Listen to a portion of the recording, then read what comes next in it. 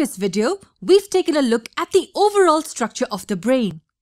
At the end, we've also seen that the cerebrum is divided into different lobes. Yes, each hemisphere is divided into different lobes which are separated by smaller fissures, and each lobe has specific areas dedicated to a particular function. That is the reason why a signal that enters the brain is directly transferred to the specific area in a lobe for processing. At this stage, we don't really need to look at the areas in each lobe, but what we can discuss is the functions of the lobes in general. The major lobes of brain include the frontal lobe, the parietal lobe, the occipital lobe, and the temporal lobe. What are the roles of these different lobes? Let's talk about the frontal lobe first. You use your frontal lobe almost every day. When you are able to think, learn, grasp things, solve difficult problems, you should thank your frontal lobe. Additionally, it is also necessary for fluent speech. In a nutshell, your personality lives in the frontal lobe. Next, we come to the parietal lobe. It plays a very important role and has to be able to process sensory information within seconds.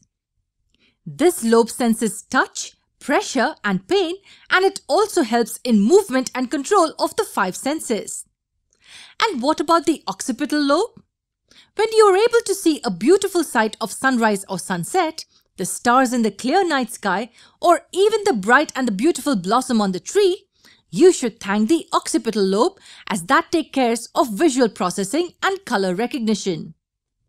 Lastly, oh, did you hear that sound? Well, that is because of your temporal lobe is performing its activities appropriately. It is associated with recognition and interpretation of sound and smell. It helps us understand speech. You wouldn't have been able to comprehend what's being said in this video if there was something wrong with your temporal lobe. It is also responsible for visual and verbal memory. All these lobes perform their duties sincerely enough to give quick and efficient responses. Well, this was a brief overview of the human brain. Now we need to know how this extremely important asset fits in and is protected in the skull.